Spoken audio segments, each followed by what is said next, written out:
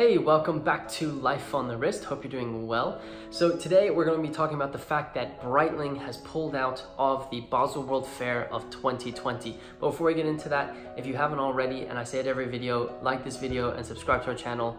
We create watch content about just about anything. So if you're interested in consuming more watch content, Life on the Wrist is the place to be. Ironically, I'm actually wearing a Breitling top time from 1965, which is kind of apt for this video. It works perfect. It has a really cool story if you haven't read it on our site. I'll put a link in the description to it. This is for sale, so if you're interested, let me know. We'd love to talk to you about the watch. So back to the content at hand. Breitling has decided to pull out of 2020 Baselworld Fair. They did attend the 2019 Baselworld Fair, and according to the CEO's press release, they had a very successful time. Obviously, that means that they communicated their message for their watches for that year well, and that ultimately led to sales, which is the purpose of Baselworld. But the CEO of Breitling, Kern, announced around mid-April, so about 3 weeks ago when this video will be released, that they will not be attending Baselworld of 2020. This was not because he felt that the show was going down. In fact, he only had praise to say about the new management. He said that the experience-driven movement to try and make Baselworld a little bit more experience-driven is a good thing and is allowing people to come into Baselworld and experience watches and not just focus on trying to sell them. It gets a lot more people involved in this hobby and grows the industry that much more. He just felt that the dates of Baselworld were too late in the year.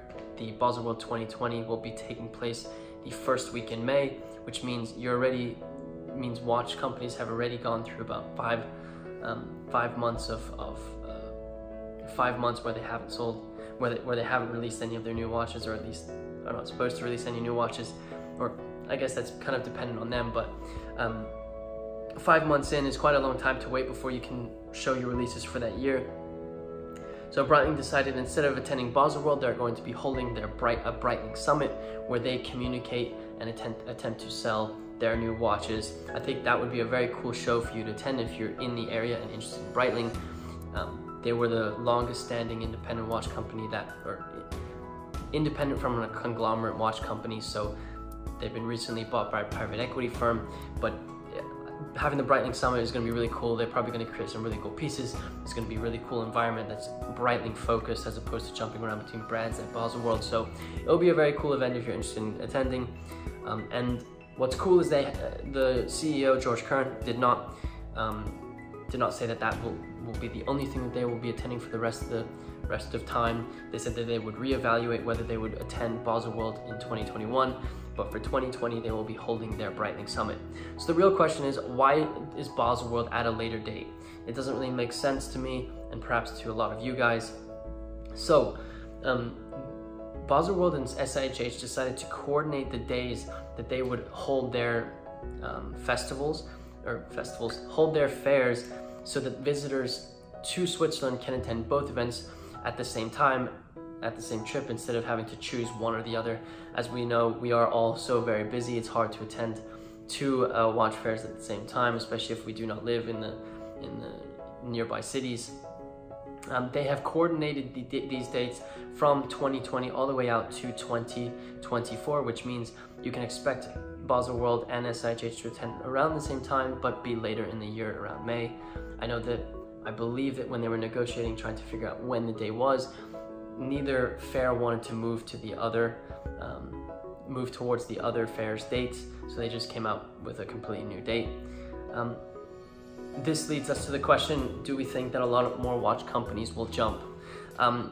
This is a very interesting question. I think Baselworld, I made a video about how Baselworld, if Baselworld was dying, I think there's great opportunity for other watch companies to get into Baselworld. There were only about 520 watch companies that attended this last year, but it seems as if people have positive things to say about the new management and the direction that Baselworld is going under this new management, creating a more experience-driven environment for people to come in and enjoy the watches.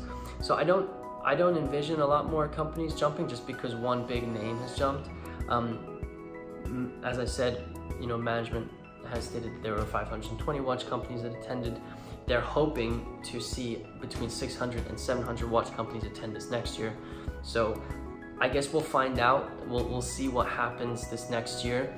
I don't think it's the end of the world. Yeah, it sucks to lose a name like Breitling, but they are reevaluating in that next year. They'll probably look at whether or not the Breitling Summit was a success, whether or not they made their sales targets, that type of thing, those types of kind of criteria, and then see if they want to attend Baselworld. Who knows, perhaps next year's Baselworld is going to be the biggest success, and Breitling's going to feel really dumb for not attending. Who knows, you know, I guess they will reevaluate once that time comes, but for now, they will not be attending Baselworld of 2020. They will be holding the Breitling Summit, and regardless of your opinions of Baselworld, I still think Breitling will have a great time at their Breitling Summit, and I think Baselworld has this opportunity to move forward and is doing so in the right direction. So if you enjoyed this video and you've made it this far, make sure you like this video. If you didn't do it at the beginning of the video, let me know in the comments what you think about Breitling jumping out Baselworld for this 1 year. Do you think moving the dates was a bad thing? Would love to hear what you guys think, and talk to you guys about your opinions. And on that note, I hope you guys have a nice rest of your day.